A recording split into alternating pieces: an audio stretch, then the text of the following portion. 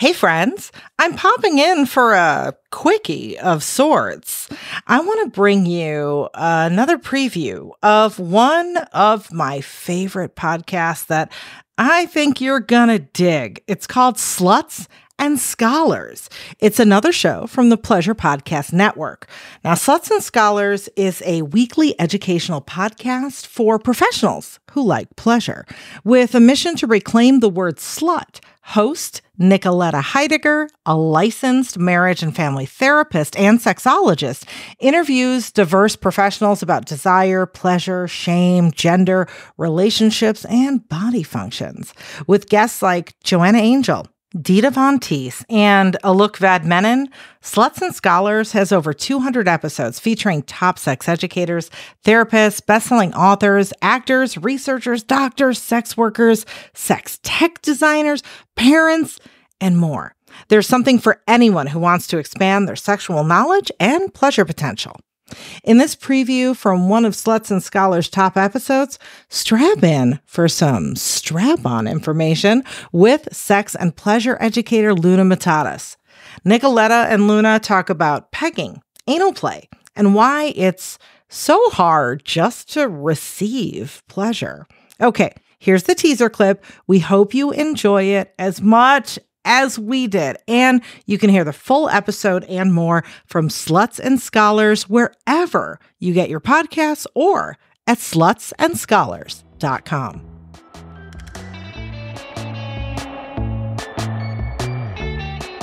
Yeah. So yeah, definitely want to encourage erotic creativity, except when it comes to sticking things up your butt, because there's only specific things that can go up your butt, but otherwise get creative. So let's talk about sticking things up your butt. So strap-on play. We use the word pegging, but strap-on play can look different than just how you described it. So what kinds of strap-on play are available and why do it? Yeah. Strap-on play is also super creative. There's so many different kinds of harnesses, whether you want to wear your strap-on on your pelvis or on your thigh or on your hand. Some people are taking on strap-on play to act as if they have a cock. They want to embody that energy of phallic energy. It might be a masculine energy. It might not. Some people also really like the idea of being the one who's in charge of penetration, whether they are usually the penetrator or not. And for people who already have penises attached, the idea of strapping it on can also extend the life of penetration of your sexual activity. Because if your penis doesn't have an erection anymore, you can strap it on and still give your partner penetrative pleasure. Mm-hmm. So I wish we would normalize that a bit more. I think there's a lot of pressure to have these everlasting erections that we see in porn. And then we've got this mismatch in like, oh, well, I can come a million times. And then where is that creativity and like, get out your strap on, get out your fingers, get out some other toy. Like, let's keep it going.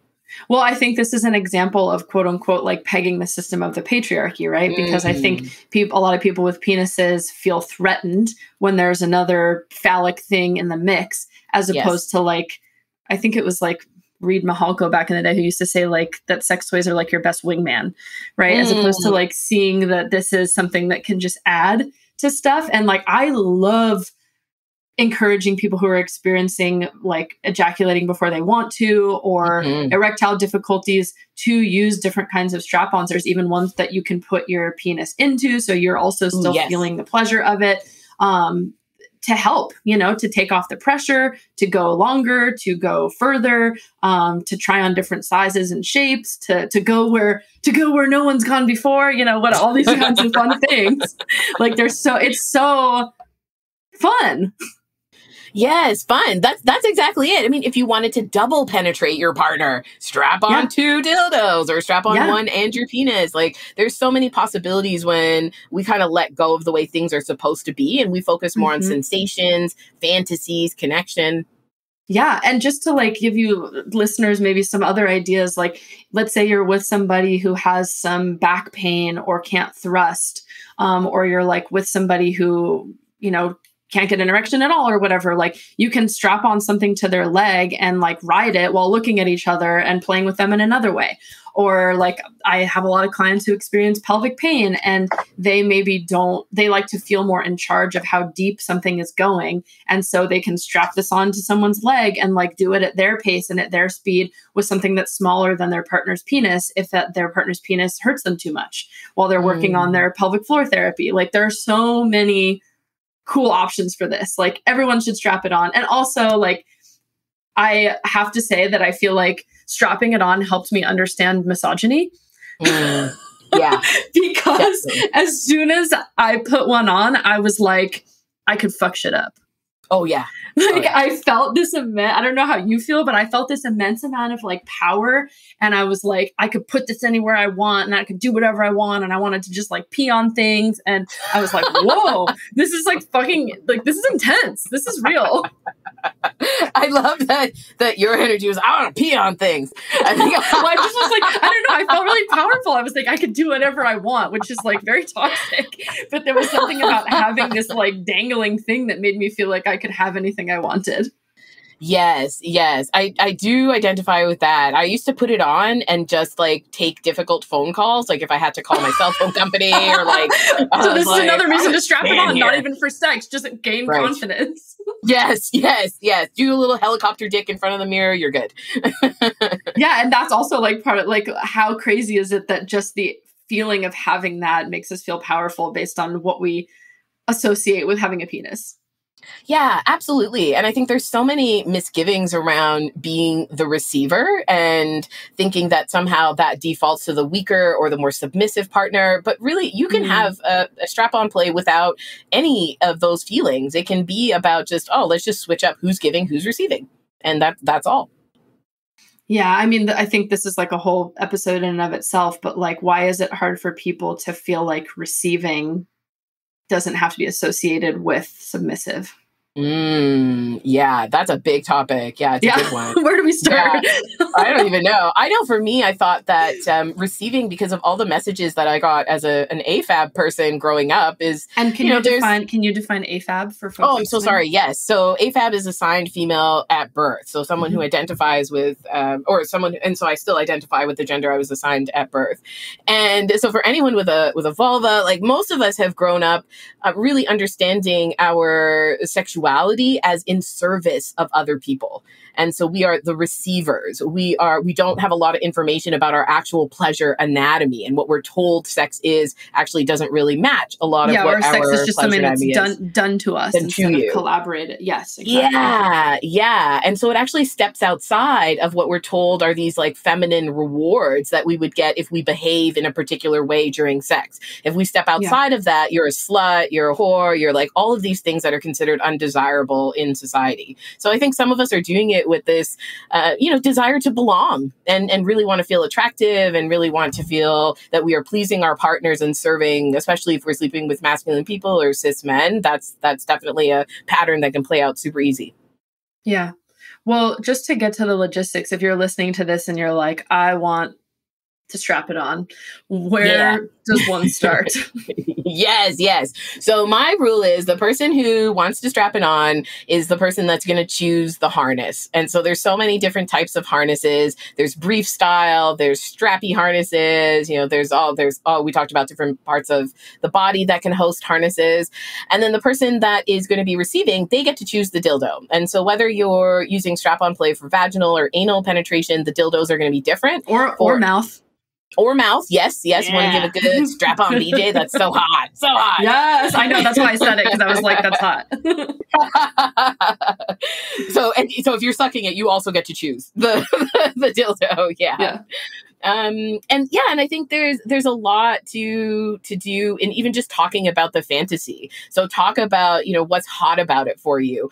And people will say, well, I want to take it. I want to strap it on. Okay, well, what position are you in? How do you think your partner's feeling as they're giving it to you? How are you feeling as you're taking it?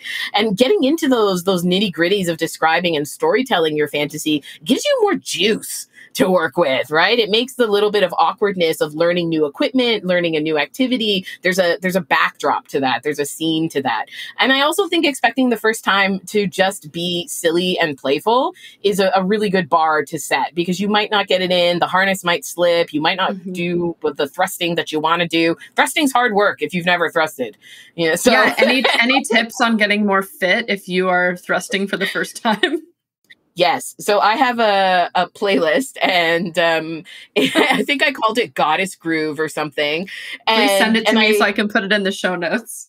Oh my gosh, I will. And I put on any music that makes me feel like I want to gyrate. And then I put on my harness, and I actually just kneel down in front of the mirror, and because my back is kind of bad, and I'll kneel down and just really watch my body move and appreciate that thrusting looks good and feels good for me too. So we want to be able to embody the sexiness in what we're doing as much as the sexiness in what we're giving. And that can kind of help you play too, that it doesn't have to look like pound, pound, pound, like porn. There's things that you're going to do that's going to be more centered on how you're feeling, and then a little bit more centered on how they're feeling and whatever they want in that moment.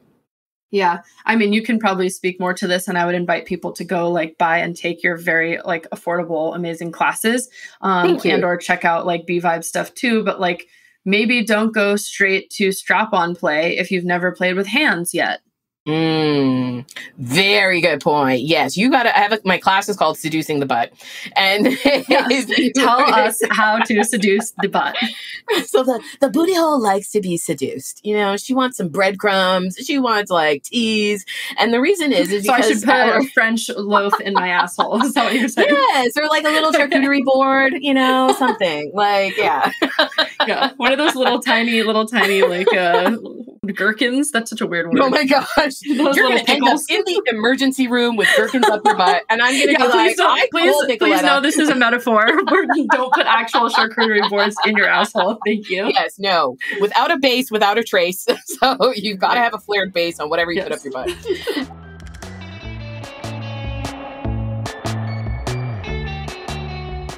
There you have it. That was good, huh? Preview from Sluts and Scholars, another awesome show from the Pleasure Podcast Network. Hear more Sluts and Scholars wherever you get your podcasts or at slutsandscholars.com.